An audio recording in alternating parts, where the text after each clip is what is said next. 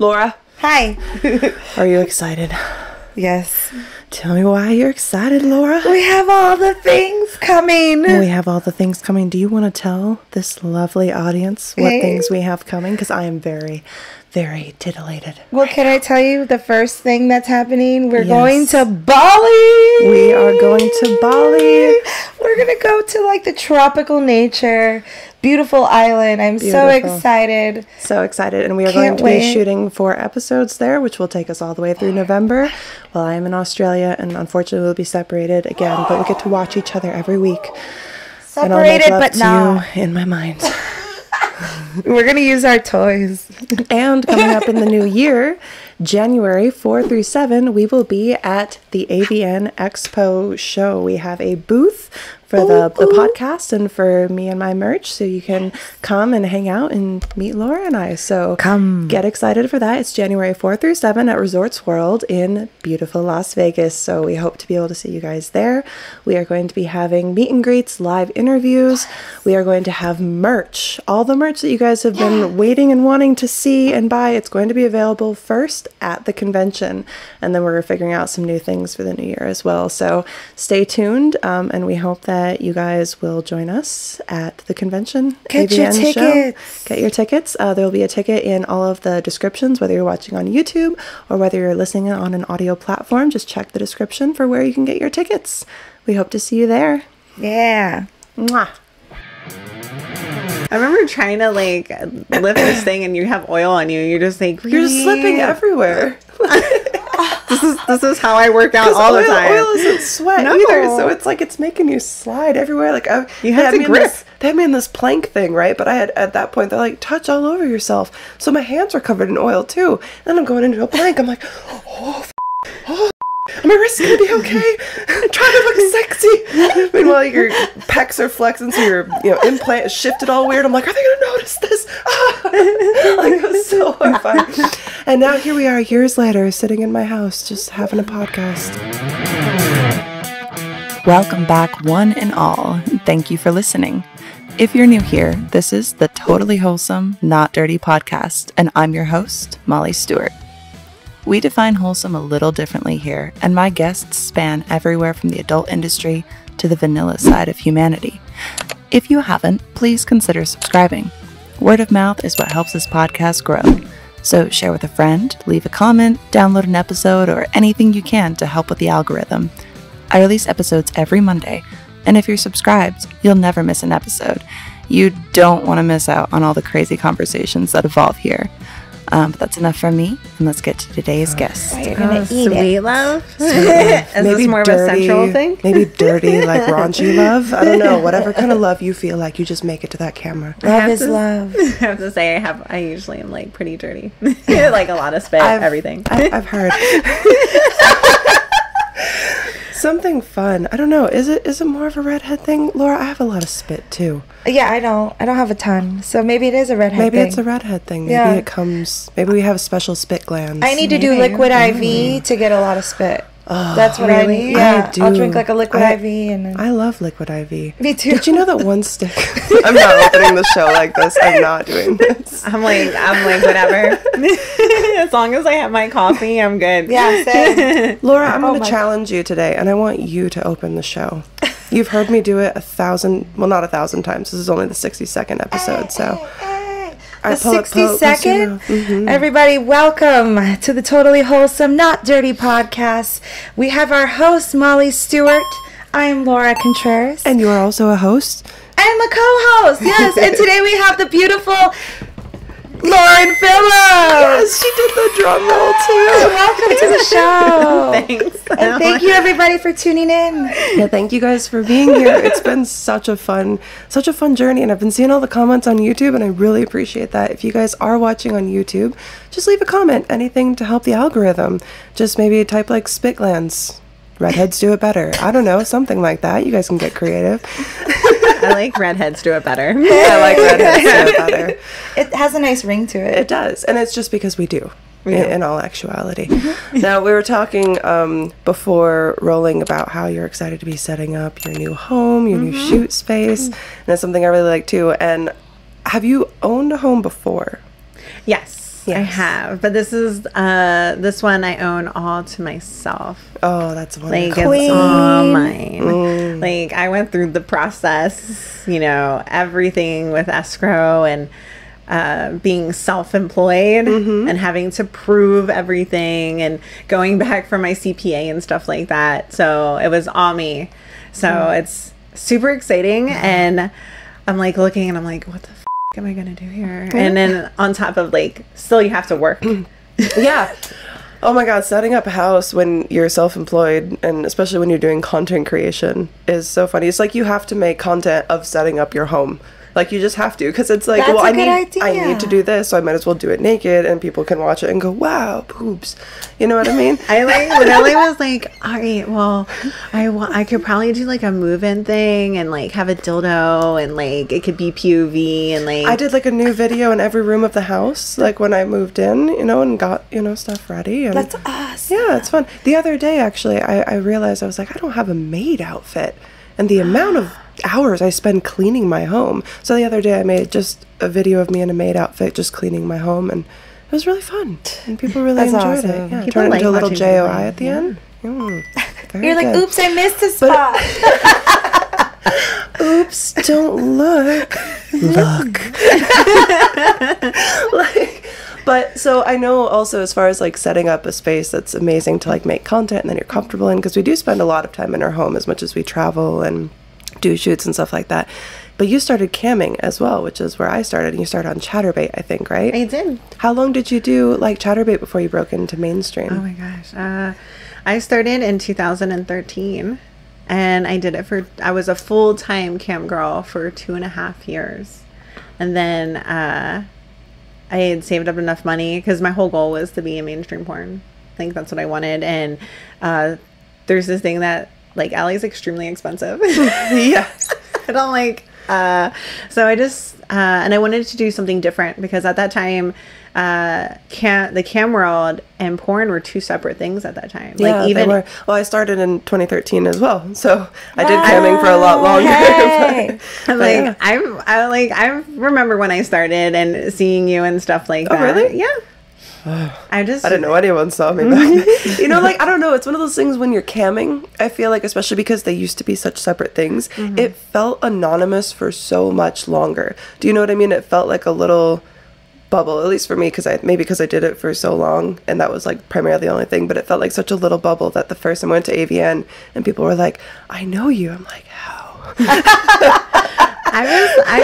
It's funny because I remember everyone that I used to watch when I first started, and I see if they're still there, how they've grown, where they've gone to, and I still but when I was just a cam model, I never really ventured out and met and talked to people. You shot content in your place, and that was it.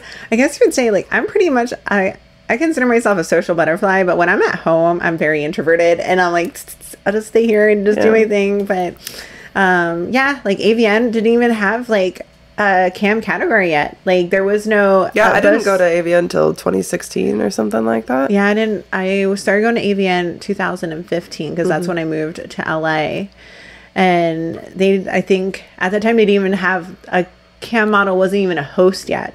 Yeah. Now they have a porn star and a cam model. Yeah. And I don't even think that wasn't even an option at the time. Yeah. It was very porn stars would cam, but they would cam on mostly streaming. Cause they're oh, we'll pay you to do this amount of time or whatever. Exactly. Yeah. And then I don't even think My Free Cams had a contract with AVN at the time. No, I don't think so. I can't remember all the logistics of that, but I wasn't really involved in any of that or knowing really what AVN was until I went to the actual event and stuff like that. What was your first expression on it? What did you?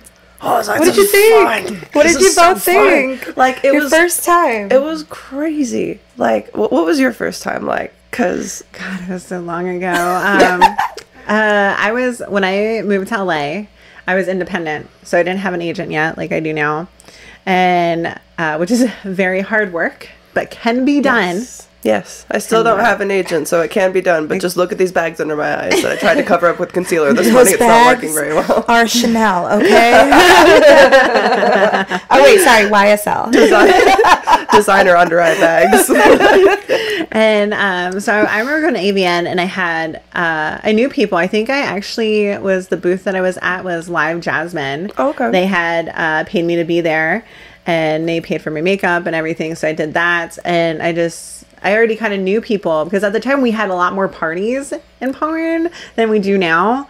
And that's how I got to know people, was to go to these parties and just start talking and getting numbers. And then literally it's like selling your soul every time you're texting saying, hey, do you need a ginger? Hey, are you looking for somebody? Like each month, like clockwork, boom, boom, boom. Hey, I need just putting yourself out there. It's all you can do. But I remember that was the year. So I would, like I said, I was kind of independent for like since when I got there, which was like I moved May 2015, booked my first thing in August. So it took me that much. Like I would just cam, and then I would just try to get to know people because you have to build up your reputation.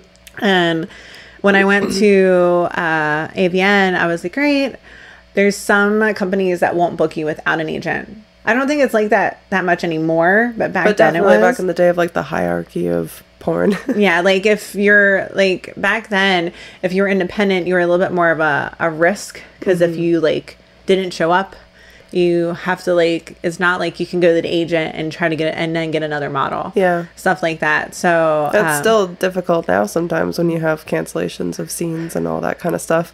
And it's just like this instant panic of, have we done all this for nothing? Can we find someone else who's tested in time? Yeah, that's a nightmare. You got to be real lucky, you know? Yeah, that happened the other day. I have no concept of time. It was probably a month ago at this point. It was like yesterday. It might have been yesterday. I don't even know. But I had that, like, we got all the way through makeup before they were like, oh, and the other talent isn't going to be showing up. And we were all just like, oh.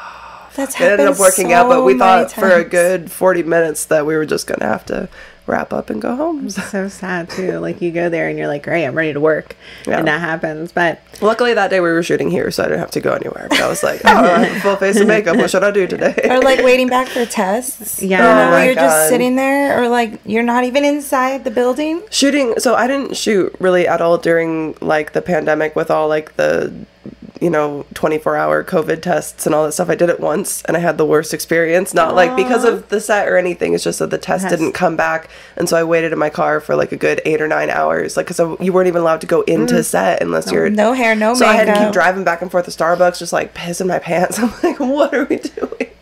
This isn't worth the scene, right? Yeah, it happened though. It happened many times during COVID. Yeah, because you were on set a lot more. Yeah, and like those 24-hour tests, it was every day. You know, we had to test.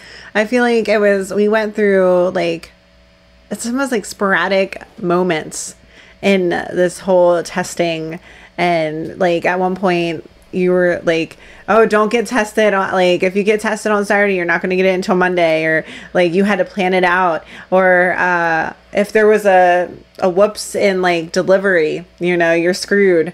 Like, and then at one point there was a whole thing of them having false positives for COVID, and like having to then go and you're like, I remember when you test again, you don't even have it, and you just like wasted the whole day. You're like, oh, cool. I remember having to drive to LA, and I had one, and they called me up and they're like, oh, you tested positive for COVID, and I was like, that can't be. I just got over it. It's fine. Like, it's out of my system now. I was like, that's it's a false positive, and they're like, well, you could have gotten a different strand. And I was like, no. I know, because I don't feel like garbage at the moment, so I feel fine. Thank you. Let me work. I remember going and getting tested again at a different facility, and it ended up being negative, and I was like, see? I told you. So, and how long did it take you to like really see yourself like take off in the mainstream industry? Because you were like doing all this, putting yourself out there all the time. Like, that was my thing about like starting at AVN. I was very much like, it was cool to perform on the floor, but the parties were not my strong suit, because it's like, well, I'm not performing here. Do you know what I mean? Like when you're a cam model, you're at AVN, you're doing live streams typically, or like acting like you would on cam. And then it's like, well, then you're just around the other cam models and in a party setting. I'm like, what do I do? I'm not a big partier. Like I'm not. I have like this is gonna sound weird, but I have like a set little thing that I do for myself when it comes to AVN and XBiz and any type of parties, and if I have to show my face and stuff like that, they get an hour of my time, and after that hour, I leave. Yeah. Like that's a good way to be. I mean, I've done that as well in the past, like, because you got to like guard your own mental stuff, especially during like an expo and stuff. That's already so exhausting. Like, people don't realize like how exhausting it is. And you have to worry about your health too. Like, sleeping is very important. And I've noticed, like, if I don't get a certain amount of sleep at one point, like, that's when I'm prone to getting sick. Yes, and absolutely. like usually I'll go grab a drink, and it's so funny. I'll get like a whiskey neat, and people will see it and they're like, "Oh, what do you have?" And I'm like, "Oh, it's whiskey neat." And he's like, "Oh, you really drinking hard tonight?" And I'm like, I literally sit with that drink the entire time I'm there, and it just you're just in the corner observing and just sipping slowly. Like, if you had a mustache, you'd be twirling, just like, I don't want to be here. With a cigar in my hand. Totally. There you go. Like, absolutely. Swag. Like, I can see her in the cigar lounge at Caesar's Palace, just like observing, just I'm full already latex for 1 hour. That one glass of whiskey, just like nursing it all Trust night. me, the Resort World has a cigar lounge that I know about. Hey, that's where AVN's gonna be too. I know Perfect time. I already got it. I was like, great, but You're like, I got my spot already picked out. like, and there's so many parties, especially with AVN. I feel like, you have the white party, Browsers usually has a party, Evil Angel usually has a party. I don't know how it's going to be like this coming year, but like there's usually certain parties you have to go to, or like you want to do the carpet, and it's just like there's only so much you can do. Well, setting boundaries for yourself is a great thing. And to anyone who is in the industry who might be listening, if you're new or you kind of have those same kind of things, set those boundaries for yourself. Like, not just with fan base, but also with the industry as like a whole, because it's not like, it's everything bad or whatever. But I didn't used to know how to deal in those situations, so I would just drink heavily. I didn't have limits for myself. I'm just like, this is what everyone's doing, so I'll do it too. And it's like, no, you don't want to, like, just make sure that you know what you're comfortable with, like, going into a situation, because you got to protect yourself at the end of the day. And it's about making sure that you're like, respecting yourself and knowing what you want. Like, I completely, like, I literally travel with apple cider vinegar everywhere I go. Like, every convention, everything, like, even I've never had the avian flu, because it's just so funny. I have like a pattern. I have like a habit that, like, I'll have like a shot of apple cider vinegar in the morning, and then I do my thing. And we used to have the Circle Bar. So I would go to Circle Bar, I'll grab a drink, I'd like talk to people. If I have another party, I'll go there. And then when I get back to my hotel, I actually like take apple cider vinegar and like a washcloth, and I like just bathe my body with all that like bacteria that was on me, and like everyone, like you're hugging everybody and like, and that's stuff. Smart. And then, with the whiskey, that's also kills bacteria. So like, and I've never had, like, even with when I went to Exotica Miami this year, I heard a lot of people came back with COVID, and I was freaking out, because I was like, fuck, man, really? And I went to go get tested, because the person, I feature danced there as well at the Pink Pony, and I'm like, the person that I was hanging out with, they got COVID, and I was like, oh my God, I gotta go get tested. And I told my whole team, hey, you gotta go get tested. My whole team and me, none of us got COVID. Wow. I swear, man. That's really lucky. Apple cider vinegar. That's You awesome. heard it here first from Lauren Phillips, everyone. Apple cider vinegar prevents against COVID. But we're not doctors. We do make porn. That's so nice. And I didn't know the whole whiskey thing either until recently. And my boyfriend was on a work trip. He's like, I feel like I'm getting sick. He's like, I'm going to drink some Jameson. Yeah. And Jameson. I'm like, okay, whatever you need to do. Do a hot toddy. You can even do a hot toddy where you get like hot tea, put a shot of, I personally like Irish whiskey. That's my favorite. Yeah. Just put a shot of whiskey in there, and then it's honey, lemon, and then if you want, you can add like a cinnamon stick and stuff to stir it.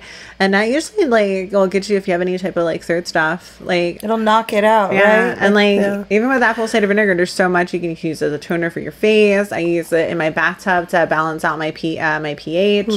Like all that jazz. Miracle So stuff. I would like to also say about whiskey, like, if you're going to use it that way, use it how Lauren did. Yeah. Not how I did. Because I was also under the impression, you know, when I used to drink, that whiskey killed bacteria. So I was like, I'll just drink all of the whiskey.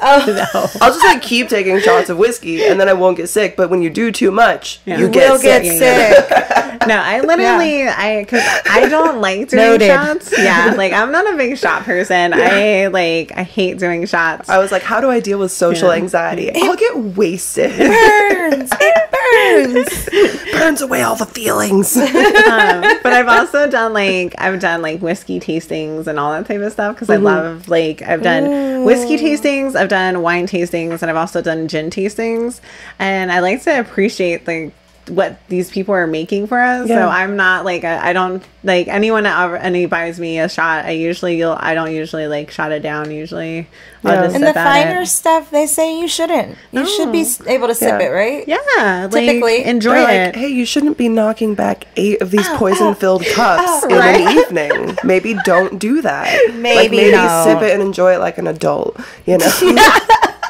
Put it in a sippy cup. Right. So you can't get it too fast. You're like little fucking hamsters. Yeah, like my ferrets. Hey, The only way I'm allowed to now enjoy alcohol, I have to drink it at my hamster. like a dropper. I'll just give you a dropper. Beep beep beep. Oh my That's God. enough. Stop now. You'll get more in an hour. Yeah.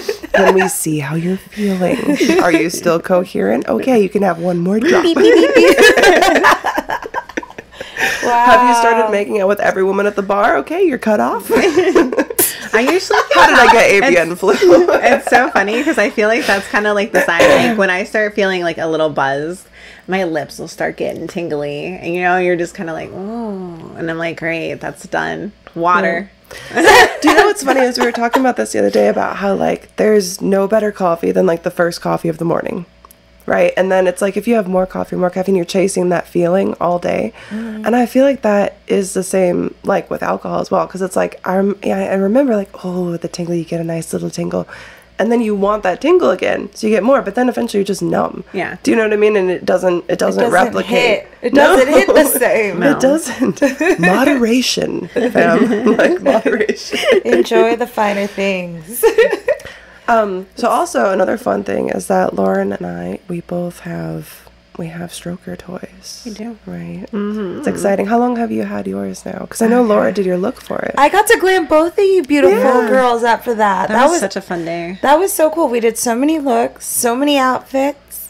We knocked it out. Yeah, I wasn't at, I think, God, it's been a while. It was like 2 years ago? A year ago? A year ago, I think. It was like in April. Because I feel like she shot hers, you did her look, and I then a was couple right after months yours. later. It was like right before, after yours. I think you did right before mine. And then, because you guys were talking about, you were talking about doing the shoot, and then we ended up setting up a shoot for Kiiroo. So yeah. Yeah, like we were They're a great we were company. right on top of on each other like that. Because I remember Gotta stack the back to redheads back. together. Yeah, you back know? to back. Back to back, front to front, clit to clit. I don't know, whatever. Hey. I don't know what's up. like, how you doing? How you doing? Y'all need to play with your Actually- strokers together. We should. Actually, I did that with Alexis Fox. We did a content day. I don't know really how to describe the video that we made, but I'll try my best. So I'm like intrigued now. I'm like, what? Alexis had her stroker, and she fucked it with a strap on.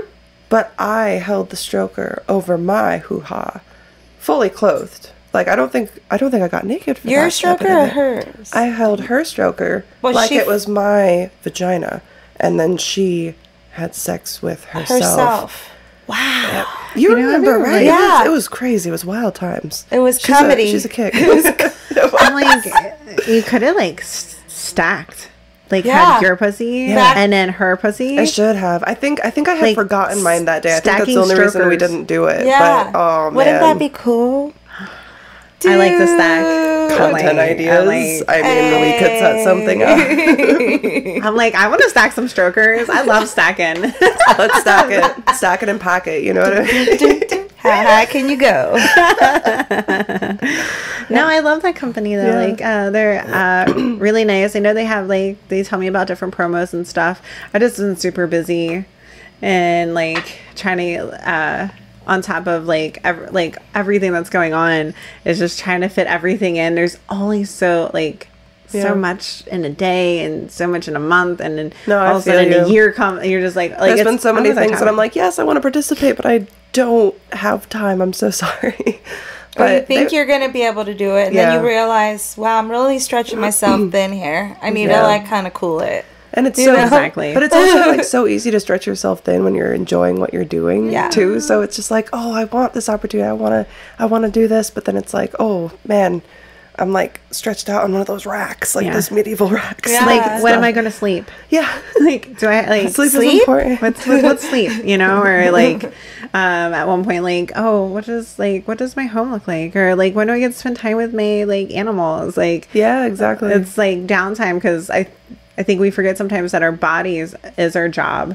Yeah. And like, you have to take care of them. Mm-hmm. Yeah. Balance. Yeah. You gotta balance. Yeah, because even just photo shoots. I mean, it seems like, oh, you just do photo shoots, but fuck no. Photo shoots are so taxing your body. The amount of like positions you have to just hold, and that's like just even normal modeling. Not even necessarily what we do, but what we do is and extend even more. It's like you try to do pile driver and stuff like that. Like what was like the first mainstream scene that you shot like for you? Like what was that I shot for me or shot for like a mainstream company? For a mainstream company.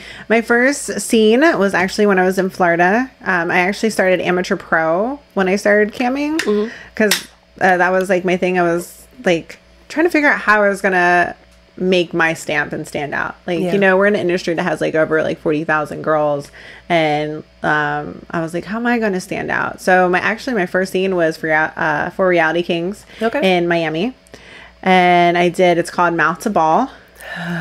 And the whole reason why I got picked for that scene was, so it was one of those like exercising Pilates balls that they had, and if you know anything about yoga, like when you're doing oh God, what is it called?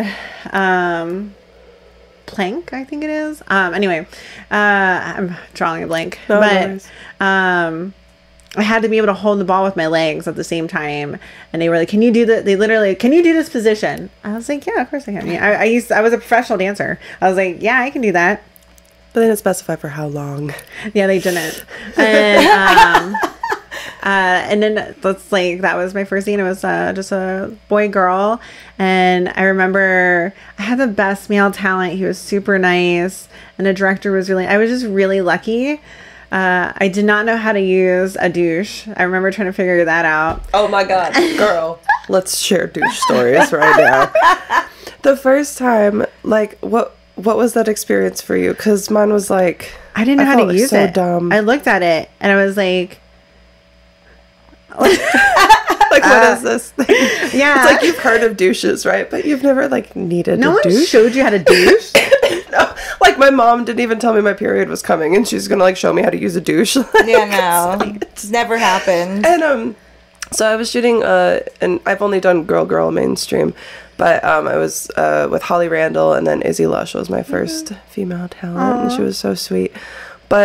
And, you know, Holly's like, you know, now just go take care of girl stuff. There's douches. You got the wipes. Like, and I was like, what's a douche? Like, what do I? And so I, you know, take it out of the weird Summer's Eve box. And I was like, what is it? Looked kind of like this. Yeah. But like with a longer bigger thing. Filled with fragrance. And filled it with fragrance. Like, it was like purple. Yeah. I was like, I don't know what this is. And so, you know, you think, okay, well, this is the skinnier part. So clearly that's the part that goes inside. And so I'm just there squeezing. I'm like, nothing's fucking happening. You forgot to pull it up. Not that I forgot. No one fucking told me that you have to pull out the stopper top. And then it becomes from this long to like this long. And you're like, oh.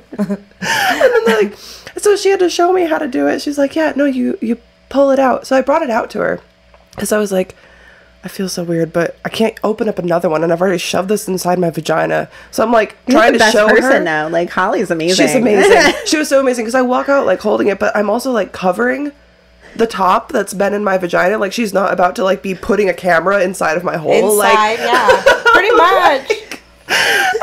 And I'm like, I tried. I don't know what. And she's like, you have to pull it out. And I pop it out. I was like, oh, okay. But that was the weirdest thing. And then feeling it inside of you. Did you put the fragrance inside you? Yeah, because no one told me about the water part. Yeah. I think maybe she just thought I knew that part. Oh, don't use that. It's not good. No, it's not. Dries you out like nobody's business. Ugh. And it can cause some yummy, yummy vaginosis, which is really just delightful. It was a wonderful thing. The scene was great. The douching experience, not so much. I just remember going in, like, I did mine in Miami, so they're used to a lot of new girls. And I remember, like them asking, oh, you can go douche. And I was like, I think they just saw the expression on my face. I'm like, what? Like, it's just like my first anal scene. Like, my first anal scene, to this day, am shocked because, like, what I do for anal now is way different than like my a whole first. prep period now. And you're like, no, I'll just show up. I remember waking up and, like, so I, like, stretched out my butt the night before because I'd done anal in my personal life and also, like, on cam and stuff like that, like, whatever. So I'm like just shoving up a dildo up there, very good. I wake up in the morning, I go to Starbucks, grab my coffee, my muffin, and I'm just like, and my friend's like, "What the fuck are you doing?" I was like, "I'm having coffee, I'm eating." Yeah. Like doing my normal morning thing. Yeah. They're like, "Well, you have an anal scene today," and I was like, "Yeah," and. So what if I poop on someone's dick? I don't give a fuck. But I ended up being super clean. It was so astonishing. Like I was like, oh, now see, you were just made to do anal. I was. Your body is just prepared. Born for porn. Yeah. Oh, that's the title. That's a shirt. Oh, I can't. I don't know if I can put porn. No, in it's the okay. title. But that would be amazing if I could. I'll look into it. That's like I just and then MVP. I'm a lifer. I'm going to be here for a very long time. Well, you have a lot of awards and achievements. Your lady sent over all these things, and I was like, oh my god. Like, do you have an entire room just for like your prizes and awards? She's like, no, I place them strategically around my house, so wherever I go, I can remind myself that I am a winner. I just think I haven't even like for me like. I don't know. I haven't reached my goals of what I want yet. So like I haven't. In my mind, I haven't made it yet. Really? Yeah, I just there's haven't. Still more. I have these goals, and I want these goals before I can be like, you know what, I worked really hard for that. You know, I think I'm good. Yeah, but well, you do work very hard. I do. So I know, but I understand that same feeling because it's like chasing that first cup of coffee in the morning. It's like you can have all those achievements, you can look back and. Like, we just had a comedian, Jordan Perry, on last week, and Laura, I noticed, and I thought about this later, because you remember afterwards we were talking about art, and you were like, and Molly does such good drawings, and blah, blah, blah, and she's an artist, and I was like, no, it's not. And it's, it's not that thing. Like, I don't know. I haven't painted the Sistine Chapel yet, so I guess I'm not an artist. She's so, like, harsh on her talents. I'm like, you're an artist, whether you like it or not. I think it's just being, like, but it's humble. I think that's an important thing, but it's also like, good to have that mindset of, like, I'm not done yet. Yeah. Like, I'm not ready to settle. I want to achieve. Everyone's like... like I have fans like, oh, you're like a celebrity, and I'm like, first thing, I don't even consider myself that. I'm like, I'm just a Jersey girl that likes to fuck on camera. Yes, and that's just how it is. Like, and I like people to watch. Yeah, I'm just this is me, and I think being humble and makes me appreciate what I have in life. So like for me, I'm just like, I just want to be my Jersey girl and be me and do me. And once my goals, like once I'm like, oh, I have this, I can be like, you know what? I'm happy. Yeah. And I can just keep like, it'll keep going. I'm right. What's the next goals? What's the next step? And stuff like that. That's a really good mindset to have. It's like, it's just progression mindset. It's just being like, this is good, but it's not forever. And there has to be something new, and there has to be something to push towards. Like, I think I have a good 20 more years. as a talent, like depending on like if like grandma porn blows up at one point or another, you never know. No, girl, so here's what I thought that I want to do when I'm older. I'm like, when I'm in my 80s, right? What do I love to do? Baking.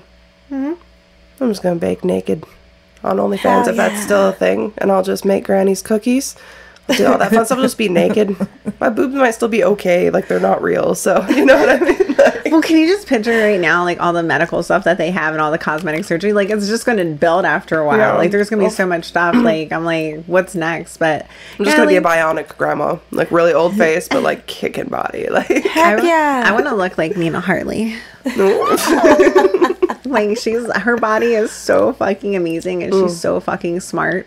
Like she's like I'm like, oh yes. But I feel like after 20 years, and then I'll probably like, I'm currently getting into directing now. That's so I feel like after a point, like my goal is to probably be, I want to get into dominatrix, and I could do that forever. Yeah.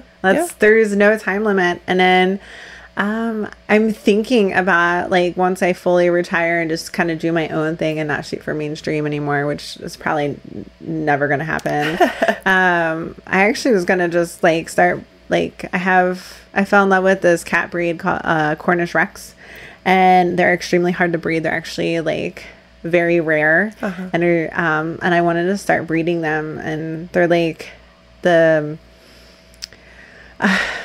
golden retriever of cats. So they're super smart, and they can be taught stuff. Oh, cool. And they imprint on their human, just like a dog. Like when I go home, he'll like run to the door. Yeah. Oh, and he's gone to like every like stuff like that. So I've thought about like what I want to do, but like I have other things I'm like dipping into as well, as like passive income and like passive income is important. Extremely important. Yes. Extremely important. Money flow in. Money never sleeps. Yeah. If it was like, if you can find a way to make money while you sleep, you'll never work a day in your life.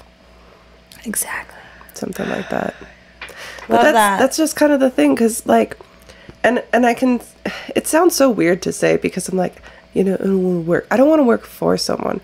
Yeah. We work so hard. You work so hard. It's just a different work. Yeah. It's a different path. Yeah. You know, but it is work. And for anyone that says it isn't, like, I challenge you to do it. You know what I mean? Oh my God. And to be successful in it, and to have it be something that's viable for you to make a living.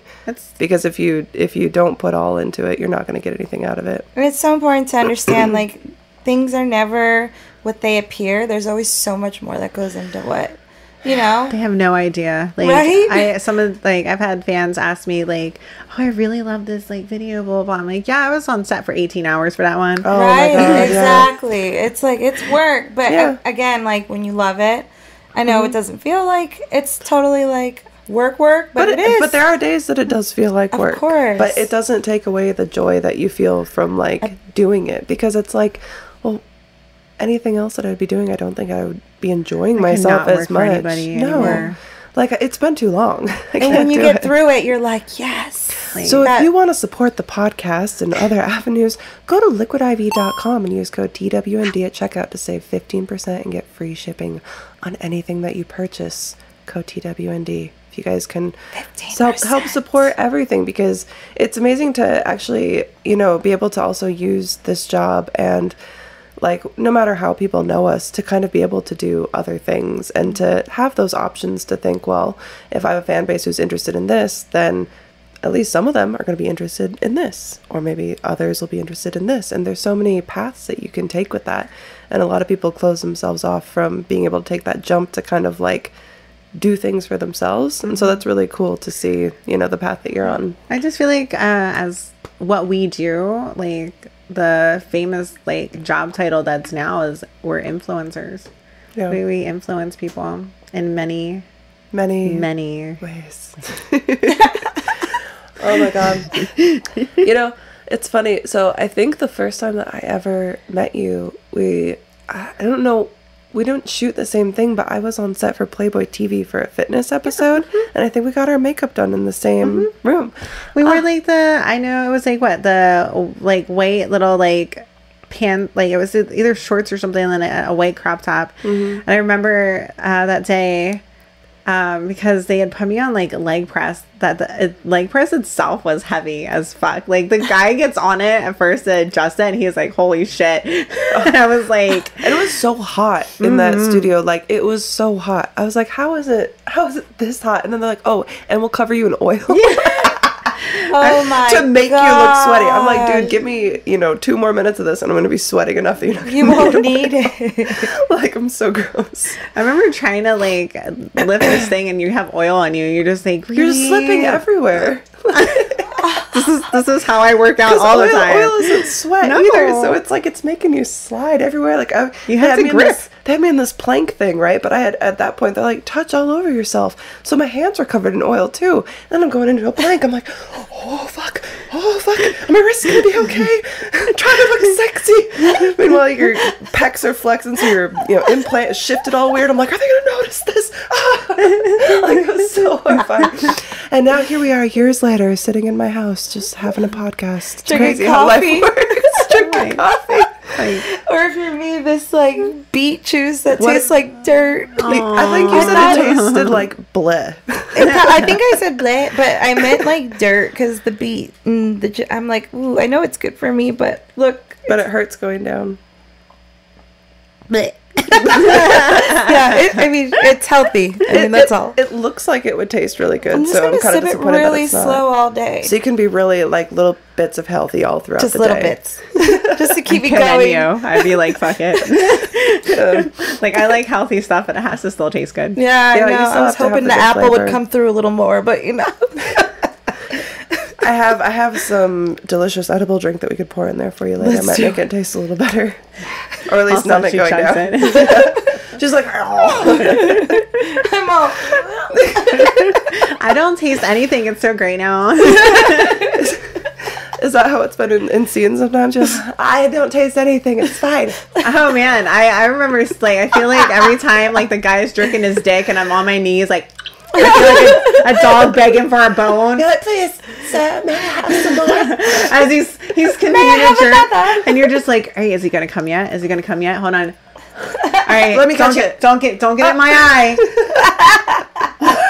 Like, do you know what I heard about fake lashes? Is that they were made Umbrellas. They're like cum umbrellas. Yeah. No, like they were made. I had heard by like a woman of the night, like way forever ago, to basically like shield their eyes from cum.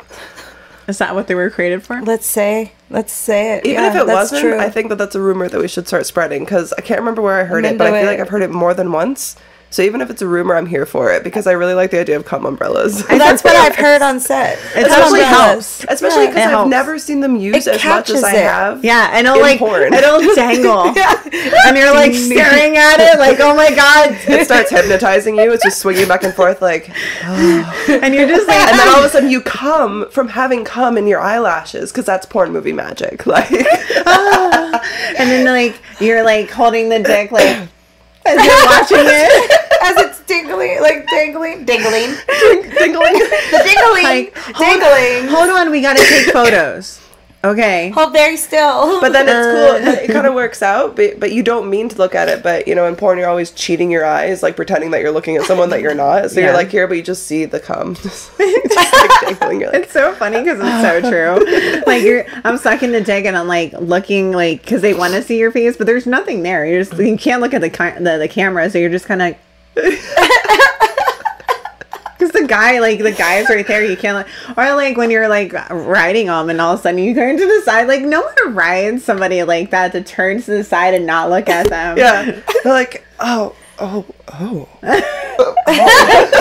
me. I don't want to look. Oh. Let me see my ass while it goes up and down at you. Like I love the way that my ass looks. I don't like how you look. I like how my ass. I already know what you look like. I don't need to see it anymore. And that's how porn makes men feel too, because they're like, we don't want to see you either. Like, cut off your head, damn it. We don't want to see that. Well, now they don't even have to see our faces. There's like a whole like what's that girl like there's a couple girls now that like go in there and they don't even show their face anymore. Yeah. Damn. Yeah, they just show their bodies. Really? Yeah. Like in mainstream? Well, in content creation, I've seen that more, but like in mainstream, faceless. I feel like it's always about the girl's face. In mainstream, yes, like the girls. But I know there's a lot of content creators who don't show that wear masks. But it's so hard because right now, like society blurs the lines of like who's a porn star and who's a content creator. Like, or like. And a what's clip the artist. difference at the end of the day? You know what I mean? Like, I don't know. I'm like. I worked really hard for that title.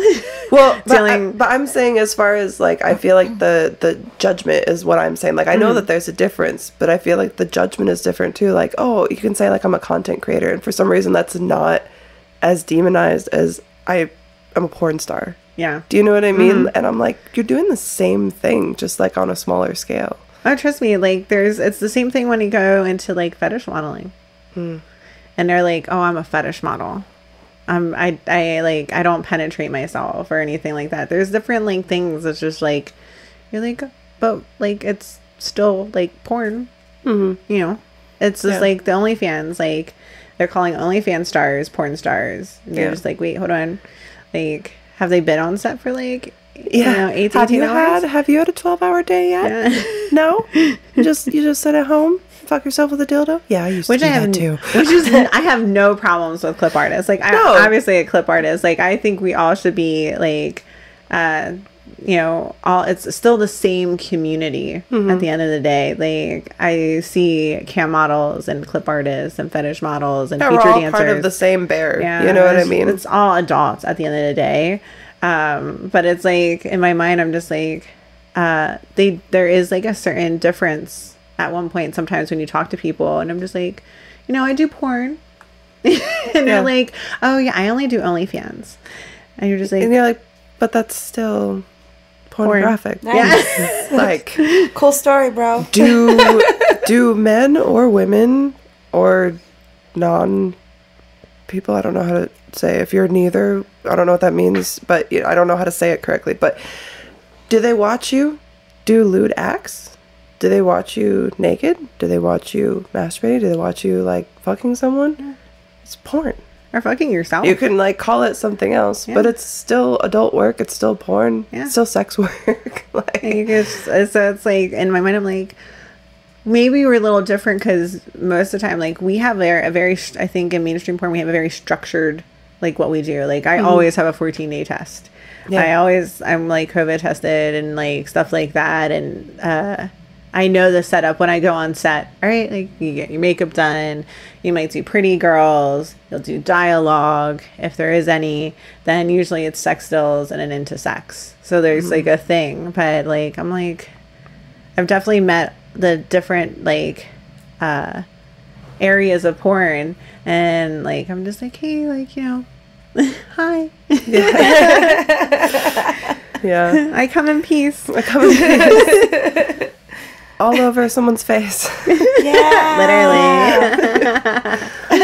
Literally. What's like some of your, like, do you have like a favorite scene that you've done? I mean, you've done so many by this point, maybe more of like a favorite genre or something that you've created yourself that you really loved? You said you've been doing directing. Fuck. That's a good question. Hold on, let me think about it. I love group sex a lot. Like it's actually starting to come back now because once like the pandemic hit, it kind of like phased like we away. Can't have as many people in a room together. You're just like, oh my god. I like extreme stuff. Like I lean more towards like a gonzo stuff, but or like the extreme acting stuff. So I do still like pretty porn. I am such like a 90s porn star. Like I should have been around that time as a porn star, but I like pretty porn. I think I like people who look pretty, and I like to like get raunchy. Group sex is my favorite because it's very raw. Like it's not really planned out. Like, all right, guys, so we want you to just fuck everybody. Make sure that everyone gets like a little dip, and don't like segregate in like one area, like spread out. keep it moving. Yeah, keep it moving. Like it's like a speed dating, but like just with speed dicking, speed fucking. It's literally like that though. They'll be like, all right, switch. They just have a bell. Ding. Yeah, It's like, oh, can't It's come like- yet, sir. Yeah, like that one. On to the game- next one. What was it? The one where you was it Musical musical chairs? chairs? You better get on a dick or Yeah. you're out. That would be hilarious. Musical dicks. Oh my god, it's just like a bunch of guys with boners standing around in a circle, right? And you have to Land on one, and if you play- don't, you're out. You play the music. You're out. You're out of You there. better get on that. Oh my god. So much pressure. That's literally. Great I'll be idea. there. Musical dicks. Oh my god, that would be so fun. dicks. Like mental note. Docking that one for later. So you said that you're now working with, is it adult time? Adult time. Okay. So I was contracted as their ambassador, non-exclusive, and basically I'll be working with them. I actually just came back from Montreal doing a Black Friday commercial for them. Awesome. So That's fun. yeah, and then I have like a certain amount of scenes that we do together, and on top of that, I will be co-directing with Bree Mills as well. Oh, Yeah. fancy. Nice. And then and it'll be original stuff. So like we're actually collaborating together. Like I've done meetings with her, and actually after I'm done here, I have notes that I gotta like go over because we want to try to finalize everything. People are getting like I actually have my first co-directing the first week of like October. That's exciting. So, yeah. Congratulations. And we're like collaborating, and I've given her ideas, and we're kind of bouncing off. So it's actually a really great collaboration. She's really good at bringing out the creativity in people. Like when I was talking to her, we're kind of brainstorming, and I'm like, well, this is kind of like what I want to do, and then she would kind of bounce off, and it's really awesome. So I'm super excited. I didn't know at first that it was going to be an original. Like it's part of my really idea exciting. is part of this. Yeah. Like, you know, like it's like going to be a style that I want to shoot, and I've talked to her about the audience that It's All Time already has, and like how we can collaborate to make sure that their audience really is intrigued with what I'm already bringing, on top of bringing In new fan base. yeah. So That's I'm really very excited. You look so excited. I can see it all in your face. Like I'm hoping, like I have so much more research I got to do. Like I'm like watching different videos, and the way that we're trying to kind of this new way of shooting is to try to get more into the generation that we are now, and it has to Progress. yeah, it just has to be shot right for it to really bring out the beauty that's in the story. Yeah. And so I'm super excited. Like, Oh my god, she's gonna be so proud of herself soon. oh my so God. cool. It's so funny because when I talked to Adult Times and Bree, I was like, you know, I did say that in like 10 years I wanted to start directing. Well, next year is 10 years. So it's kind of like On ding. point. I was like, whoa. You're just on your path, girl. I'm You're just killing it. Things are Just just doing gonna line up left and right. You I feel like when stuff like this, like this wasn't part, like when I was looking for being contracted, that wasn't like what I was really looking for. But when it was all talked out and kind of, I feel like when things just go smoothly, it's just meant to be. Yeah. And I just knew I wanted to be contracted. And then I did some research, and you know, Gamma has always hired me, and I knew that their audience really liked me. And I'm like, I am very appreciative with the money that I make in porn, but I love porn because I love what I do. And I Yeah. wanted to be with a company that definitely has supported my career. And, you know, they book me a lot. Their audience loves me. And I was like, wow, like, that's when I literally just, you know, I'm like, I want to be contracted. Would you contract me? That's amazing. Like, That's great. And like to kind of find yourself on the path that you wanted to be on must just feel so amazing. Like when you first started, like how did you discover camming? Like I was at Exotica when I actually oh really? I was at Exotica Chicago. Okay. That was my first Exotica, and I was meeting porn stars, like, or at that time they were more amateur, and I was just talking to people, and they were like, you should start camming, and like I'm like, oh, what is this? Because like when I got into porn, like I never like thought of myself as someone's fantasy like before porn. You know, it was just me. I think that's a lot of people from what I've talked to. Is like I felt that as well. It's like, oh, how could I, ew, me? Exactly. I'm just like, okay.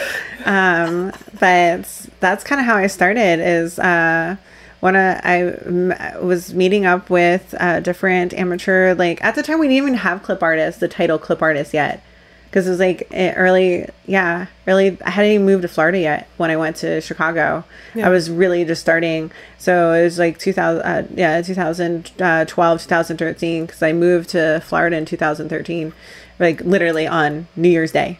I packed up and moved. So, Fresh start. Yeah, basically I was like, fuck, I want to get out of Jersey so bad. Yeah. Fuck this.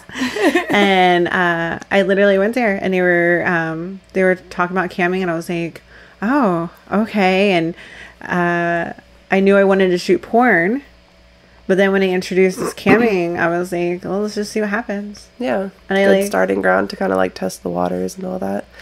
What do you think is like the, and I try to say, because people always say, oh, you're in porn because you're abused, because you're this, because whatever. And they always have these like stigmas about people who do the work that we do. Mm-hmm. But so as far as like the industry and all that, what would you say is like, maybe you can't even say the best, but maybe top 3 of like things that you feel the industry has done that have benefited your life, whether it's like how you see yourself, whether it's, where you are, like what would be surprising, I guess, about your life now from when you started? One of the top things, and I always say this no matter what, is I've never felt as much freedom in anything I've ever done. I came from a performer's background, so I was a dancer, and like movement's supposed to be our freedom, and this is how you're supposed to be able to be free in the space. And there was always some like, hit, like it wasn't as free as I am now, where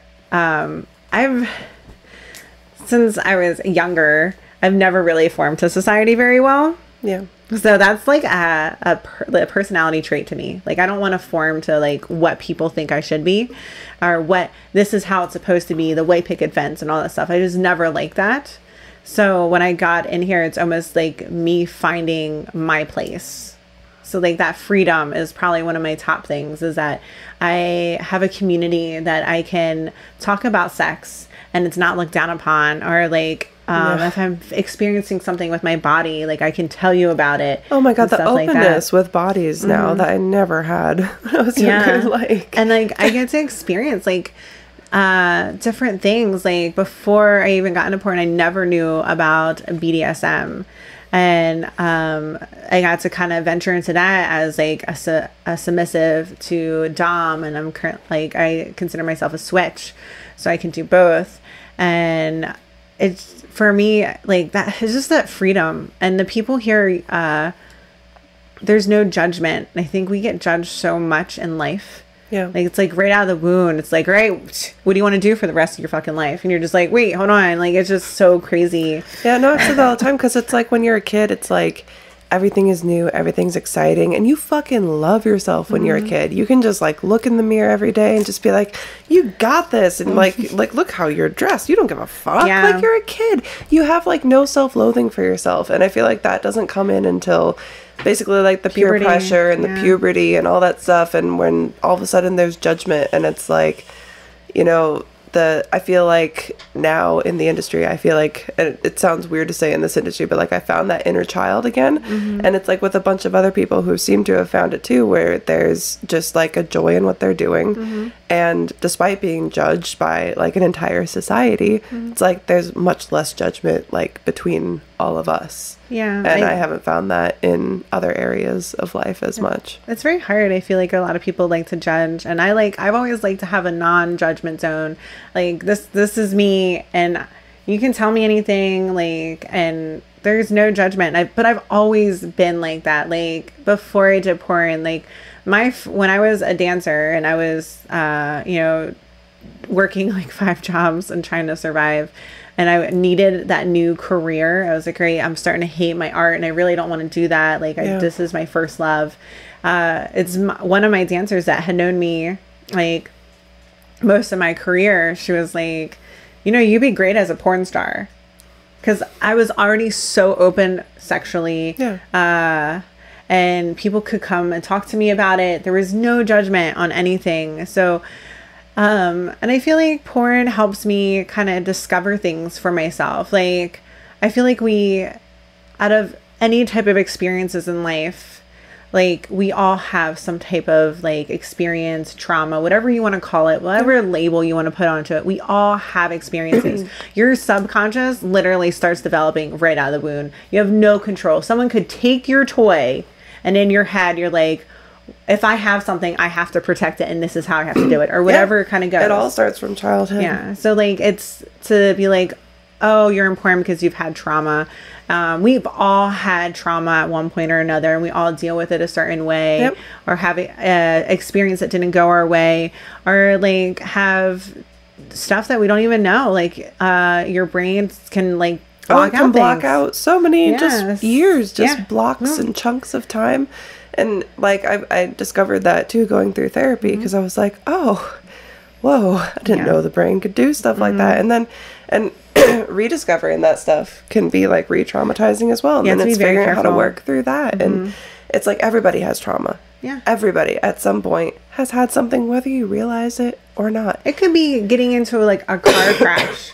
And not knowing. Everybody's has something, right? Or has had something. And I feel like even like with Molly, like she said, like when she was young, she loved like, you know, changing multiple times a day, playing with things that were creative, you know, like, and look what you're both doing now. It probably started when you were young, where you like had a passion, and you get to do that in your daily life now. Yeah. Which is so cool. It's like I always wanted to like entertain people. That was like my big dream when I was a kid. And it's what I was always trying to do, is get a reaction, get a whatever. And it's like, or well, get a reaction now.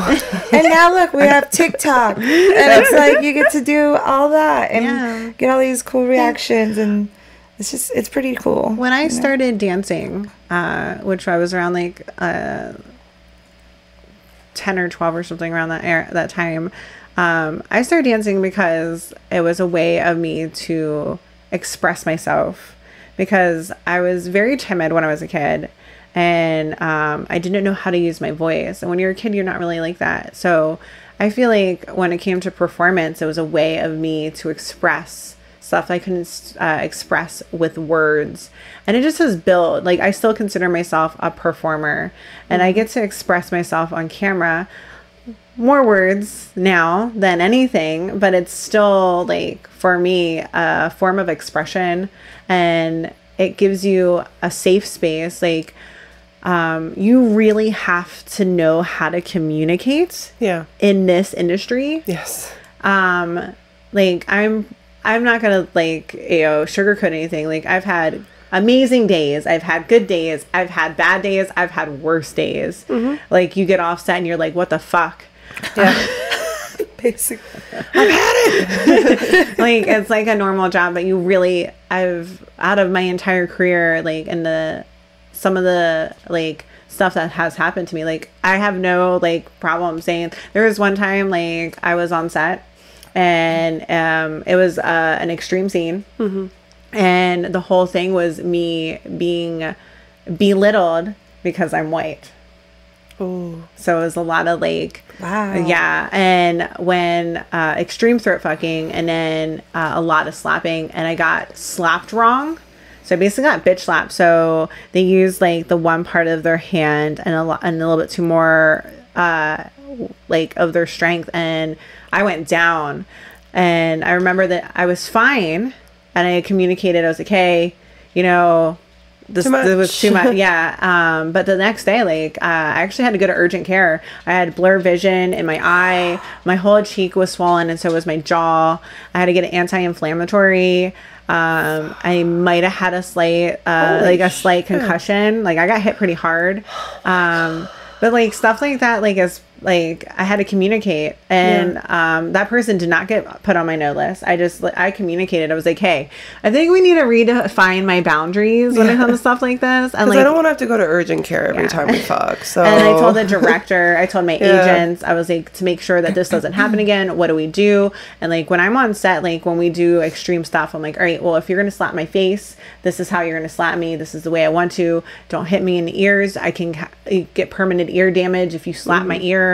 Like I've had that happen a couple of times. Like this is like you have to really communicate, and you have to like be strong about doing it. Like they can't make you do anything you don't want to do. Yeah. Like and I have had that like in the thing like, oh, I just I want to like get the the scene. I want to make sure like but at the end of the day, it's about you and it's your body. It is. And stuff like that. So like I definitely like I don't know, just this whole thing, like, I feel like it's made me find who I am and what I want to be and how I want to grow and how I want to represent, like, like, not just women, just, like human empowerment of being able to explore different things without feeling like you have to be secretive about it.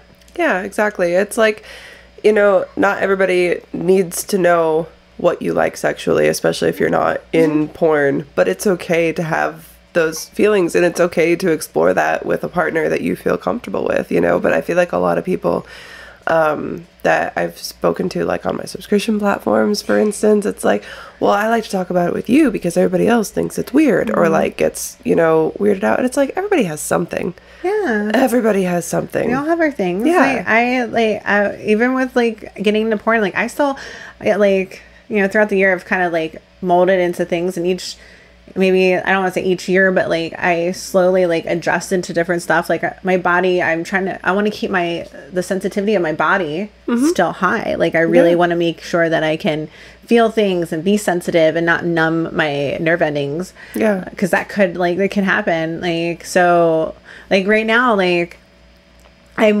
like rough sex. I've always loved rough sex before I even knew it was rough. I love choking. I love breath play. I like more of a rougher type thing. So like you get into stuff and you're just like, this is beginner. I'm advanced, I think. Like, we need to step this up. Like, those are rookie numbers. Let's bump that up. And then, like, as I slowly go, like, right now, like, in my personal life, I like to be a little bit more submissive because more in mainstream porn, as being the MILF, I'm more dominant. And it just gives, like, so you can kind of play. I don't know. I think it's exciting for me. I would...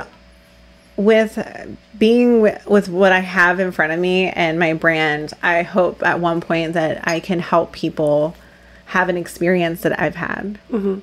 That's kind of that would probably make me the happiest. Yeah. And I agree with the switch thing, because it's like, but it's kind of funny because when you think about it, like a lot of submissives are submissive because they have a lot of control in other aspects of their life.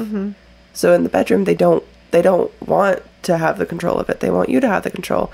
And I feel that same way too, because when I'm working, even if I'm shooting for Brazzers, it's always a ham scene. I'm always just a bitch. It's like, I hate you, I want to eat your pussy. Like, you know what I mean? But, and it's like, I do a lot of dom stuff as well in my content, like in the DMs, all that kind of stuff. But it's like, in my personal life, I do like to be more submissive, and I do like to be more taken control of, because I'm a business person. I'm always controlling all this stuff going on. I want to be able to I want to relax for once. I don't want to have to do all the work. Like, let me just enjoy the sensation. Yeah. Like, and there's I think also there's also different types of subs and doms as well. You can be a sub and still be a top sub. Yes. Like, this is what I want, and then they do it. Yes. Or like a dom can be a bottom dom where they want to know what you want and then they take over. So it's like, There's so much different stuff to play with. Like I'm like, all right, what crayon do I want to color today? Yes.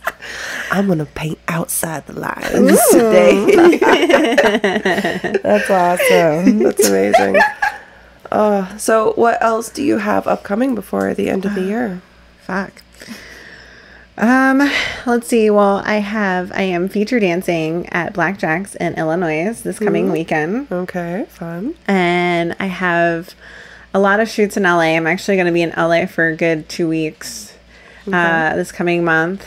my co-directing. So I have 2 co-directings for this year. Exciting. Yes, I'm so excited. And then I am going to Exotica. I'll be in New Jersey and DC. I will also be feature dancing twice in December. I'll be at Expose in San Diego the weekend, December 16th. And then I will be at Deja Vu, also in Illinois, for New Year's Eve and New Year's Day. He's just going everywhere. So I have like little things. I will also, I think it's at the end of October, I will actually be going to DomCon at New Orleans for the first time too. Ooh, that sounds fun, New Orleans. I've been wanting, it's actually on my dream board, because I've been to New Orleans before, but I wanted to go back. Yeah. So when I heard that DomCon was, I was like, I missed the one in LA, but I heard the one in New Orleans is supposed to be even better. And it's just an excuse to go to New Orleans. Yep. And I was like, oh, you know what? I guess I'll go. I love that cake. What is it? The king cake stuff? Is that what it is? It's got all the different colors, like green, yellow, and purple. Yeah. Oh, I fucks with that. I haven't tried it. It looks beautiful though. I should get some. Actually, I had a fan send me a recipe that he said is amazing, so maybe we should try to make it. We and should. We can make with edible icing. That sounds delicious. Delicious. Are you gonna take any like fun tours out there? Or, like, what do you want to do? Like most excited for in New Orleans? Yeah. I don't even know yet. Like, I'm kind of just going to see what happens. I am sponsoring DomCon. Oh, cool. Nice. So, like, there will be LP around. That's amazing. But I'm actually like excited. I want to meet some more pro dominatrix that actually do this, and I can kind of dip in, because I feel like I've had I want to be a pro dom. Yes. Like, I don't like, I love doing it online, but I want to be able to do it in person sessions and stuff like that. Have your own like dungeon. And yeah. Oh my Your god. bag full of tricks. Oh, like, you have no idea. Like, I actually at one point cannot wait to have like a dungeon where it's like, it's my space and I can do my thing. So my goal is more to network, but I am a seminar junkie, and I love seminars, and I love hearing what people have to say and their experiences. Like, that's my whole brand, is how I got here, was listening to people's opinions and their experiences and their advice and what they thought, and taking in everything. That's why I have a podcast.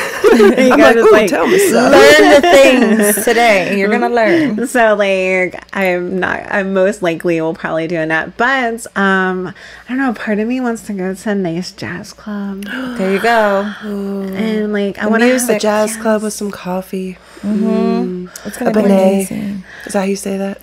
benet. Yeah. Okay. Cool. Those are I'm so like, good. Is it Man, I'm hungry. beignet? Is it beignet Yeah, or benet? Oh, beignet. beignet. Beignet. Bengay. Bengay. Bengay. And they're like puffs. Do you and remember then those commercials? Like, what is it? Apply directly to the forehead. Head on. Apply directly to the forehead. Do you remember those commercials? Yeah. Those crazy commercials? Yeah, And that's just like the stick that was supposed to like relieve your headache. And even as a kid, I was like, how in fuck's name? That's funny. I actually had a beignet for the first time today. You did? Yeah, at Phoenix Marie's. Like, this is so how she's I like, know how to I say ordered it. beignets. They're coming. I'm like, okay. Yeah. So I wouldn't have known how to pronounce that if it wasn't for this morning. I love how you've just discussed This morning, it was chocolate filled and it was a puff. Thank you, Phoenix. Shout It out was so good. But That's like, amazing. I don't know. I just want to like explore, or, I want to have like oysters, and I kind of just want to walk and just explore. see where it goes. Yeah. I have like, I don't know. Everything's been so planned lately. And like, I also like, I have a therapist. I believe in therapy. I'm all about it, especially with my, like the job that we do, even if it's not negative. I agree. Yeah, We're the same. I used to think it was something that, was just for crazy people. And it's like, oh, we're all a little crazy. And that's okay. Like, that's fine, because everybody else is a little crazy too. Like, it's just figuring out how to like handle your own brand of crazy. And that's okay. Sometimes talking and having a person to talk to is just great. Like, so like someone you can vent to that's not someone you care about, so you don't feel like you're burdening them. Yeah, exactly. Yeah, like, oh, this is the bullshit I have to deal with, like, oh. But she had actually, like, because I've been working so much lately, and I've had some a new chapter and some like things that's going on, which it's on my social media, so it's not like hidden. Yeah. But she's like, you need to like take time for yourself, like, period. Like, just go on a vacation. So this is kind of like my vacation. Like, I have Dom.com and I can go there when I want to. Yeah, but you don't have to commit to every single day. Like, I may might not throw, like, I was going to do a whole latex outfit and have this and have it all designed. I was like, you know what? I'm just going to go as LP and just kind of, like, do my thing. I might not go as, like, Miss Phillips. I might just kind of do me. And if I want to go, I can. If I just want to go and, you know, go to the French Quarter and, like, fly do by my the thing. seat of your pants, see where it takes you. Sometimes it's good to some of the be best spontaneous. adventures. Just get there. But it is hard to be spontaneous. It's like, as someone who also is, like, very overplanned, very scheduled, very you know, color coded, whatever. Yeah. It's very hard to be spontaneous. Like, in your mind, you see other people, and you're just like, wow, must be nice to just, like, be spontaneous. I wonder if I can pencil that in for next Wednesday. Like, this is my spontaneous day. I've planned my day of spontaneity. Like, I haven't planned anything for the day, but I planned the day that I'm going to be spontaneous. It's as good as it's gonna get for me. Like, I've already, like, planned, like, I have, like, I'm going to New Orleans. Like, that's the plan. Like, I've never just, like, oh, you know, I want to travel. Oh, let's just go to the airport and see where I go. I've never done that. No, God, like, I could never. Like, the panic. That sounds like fun. Like, I so want to do that. Pick a place, any place. Like, we could go there and you could spin a wheel and see what happens and just go. But in my mind, I'd be like, all right, so I got us Airbnb. I got us this. Oh, don't worry. Someone's picking us up. Yep. I already have a car ready to go. Like, don't worry about it. Instacart, we got it. Yeah, you know, food's going to be there. Yeah, I was thinking food. I'm like, yeah, my girl. Like, water, everything. It's there. It's going to arrive. It's literally how, look, they said we should go to the speakeasy. Like, it's just, that's how I booked us for 7 p.m. on Friday. I called ahead. So technically we're spontaneous of where we're going, but don't worry, everything else is planned out. Everything is taken care of, don't worry. Are you sure y'all aren't related? Maybe. I mean, you never know. Let's not test it because we have money to make, okay? It could be a ginger thing, though, too. It could be, yeah. Just kind of that, I do feel like there's a lot of ginger that way, because I actually had Erin Everhart on as well, and she's very much the same mindset. Yeah. She's like, I'm building an empire. That's why I got in here, to do something and fuck shit up, and I'm going to make it happen, you know? And, you know, there's other people like that, of course, too, but I found it a lot with, I mean, we're all kind of just a little bit unhinged, I think, in the best possible ways. The best. I like to be my freaky self. Like, yeah, I'm a freak. I'm fine with it. Mm-hmm. That's perfect. I'm a freak and I'm fine with it.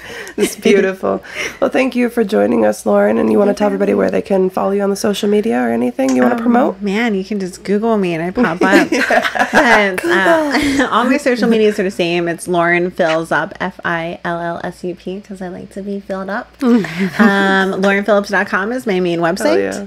And if you want to see all of my links, you can go to lplinks.com and I'll show you all of where you can go to see me. That's perfect. Well, thank you so much. Go do it, everyone. Go do it. So go Google Lauren Phillips so that you can fill up her stroker. Go to and buy the stroker. And yours too, huh? Oh, and mine. Don't gotta stack them. Don't fill mine up. You just buy it and you put it on a shelf. I want mine to be filled up. Thank you guys for listening. Please share it with a friend. And we will be back next week with somebody new who you don't get to know until next week. So make sure you subscribe so you never miss an episode. Thank you guys. Thank you. See you later.